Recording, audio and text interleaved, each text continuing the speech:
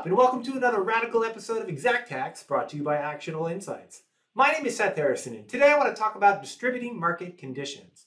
First off, huge shout out to our Facebook fans for choosing this week's outfit, the Radical Retro Ski outfit. If you haven't already, please go to our Facebook, facebook.com/actionableinsights forum, and hit us with that like, that follow. Help support our nonprofit as we create this kind of content for the industry at large. So, now to distributing market conditions. I have here Xactimate 28 open and estimate open, and I am in the estimate items tab here. And I'm going to bring up a line item, HMRDIS. This is a new line item that just came out in May of 2020 that was added to the price list. And when I select this line item and I'm on the unit price tab, I can click the I for information on this price to get an idea to see, okay, there are three components in this: labor, material, and equipment. And the various prices here allotted for that unit price is 0.04, 0.05, 0.45 for a total price per unit of 54 cents here. What I would like to do is actually change this price. I'm going to add money to the price. And I'm going to type in here $1. And when I hit $1 and I hit enter, first off, you can see that there is a unit price change here that is highlighted in green. Green means variance. It means it's not the original pricing for this particular line item. And if we come in here and we click this I again, you'll note that the additional 46 cents, it was 54 cents, now it's in $1. That additional 46 cents was thrown into market conditions. What are market conditions? Well, essentially, if there's a change in the price, especially an increase, it is all that extra money is put into market conditions. And market conditions historically have been used by Xactimate in the pricing department, such that if there is a catastrophic event, a natural disaster, that the demand for work often goes up, pricing goes up in that area, and the pricing department will add money to various line items that are affected by the catastrophe in that particular area for a period of time. And then over that period of time, the pricing department will determine, hey, is this a permanent change in the pricing in this marketplace, or was it only temporary due to the natural occurrence in which the market conditions would be removed over time?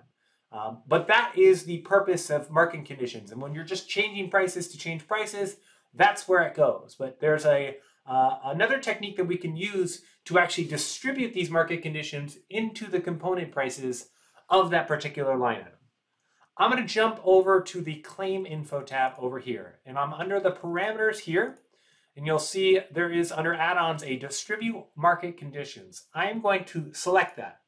When I jump back over here, you'll note nothing changes. So if you're a mid-estimate and you click distribute market conditions all of a sudden, it's not going to retroactively change the line items. You can see that there's still 46 cents in the market conditions here. It didn't retroactively apply it or distribute it. But if I'm going to delete this line item and come over here to the HMR DIS again, change the price now from 54 cents to $1. Voila. Now when I hit the I here to look at where this went, you'll see there is nothing in market conditions. And the prices of material, equipment, and labor went up. And I actually prepared for this video a little notepad doc. I'm going to bring up here, I'll bring it to the left side here. So when we started, these were the prices of the original components: 4 cents, 5 cents, 45 cents.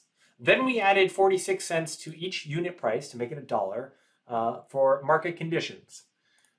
This was the resulting prices, as you can see here, 0.07, 0.09, 0.84. These right here are the changes. So material went up by 3 cents, and that was approximately 6% of the total addition. And the equipment went up 4 cents, that was approximately 9% of the total distribution. And the 39 cents labor went up by, that's 85% of the total 46 cents that was added. So when you hit distribute market conditions and you change a price, it will distribute equally, essentially, I shouldn't say equally, it will distribute the amount added amongst the components based on their weight in the line item. So you can see up here at the beginning line item, HMR DIS, material was about 7%, equipment was about 9% of the line item, and labor was about 83%. I know that comes out to about 99% or so, but that's why we have the squigglies and the approximate rounding. But you can see when the market conditions of 46 cents were distributed, 6% went to material, 9% went to equipment, and 85% went to labor. So it will distribute those market conditions based on the weighted value of each component in that particular line item. Please note that even though market conditions are distributed, the green line item still shows up here. The unit price shows up green as a change in the price. But when we do jump to components, it doesn't necessarily strike out as a change in the component prices. You can see here, the line item here for the updated distributed, the unit prices are 135, 110, 166.